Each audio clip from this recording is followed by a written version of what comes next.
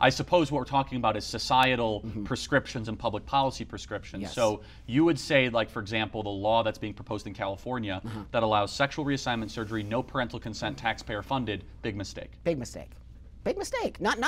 It's not the money, okay? Again, it's not the money for me. It's more the fact that they're not listening to people like myself who are older, more grounded, understand what's happening. Even there are actual trans doctors who are disagreeing with this. But our voices are so low in this space that we don't get heard, because then I think, well, what is everybody getting out of this? Why do they want so many people to transition? So you know the answer is the pharmaceutical companies make a ton of money on this. Of course, it always comes back to the money. Pfizer and pharmaceutical companies make a ton of money on hormone blockers. You know, I read in Market Watch, which is what a website for stock, right? It actually says in there, invest in trans surgery. It's going to be a $5 billion. Right.